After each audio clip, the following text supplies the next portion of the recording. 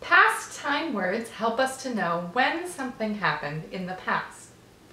Today we're going to look at examples for the past time words yesterday, last, and ago. We use these three words in a few different ways. We're going to start all of our sentences with I talked to my sister. We can say I talked to my sister yesterday. I talked to my sister yesterday morning, or yesterday afternoon, or yesterday evening.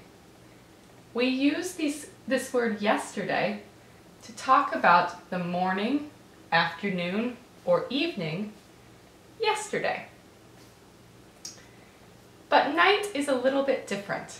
We say I talked to my sister last night.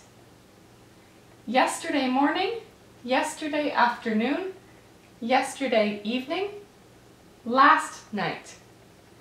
This has the same meaning as yesterday night, but we always say last night.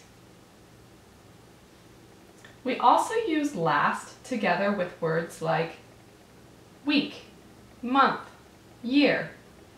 I talked to my sister last week, last month, last year.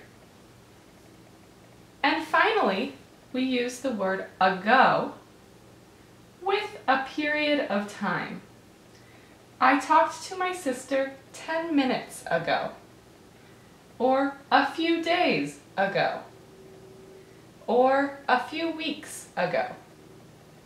Many students make a mistake with ago. They will say, I talked to my sister before 10 minutes.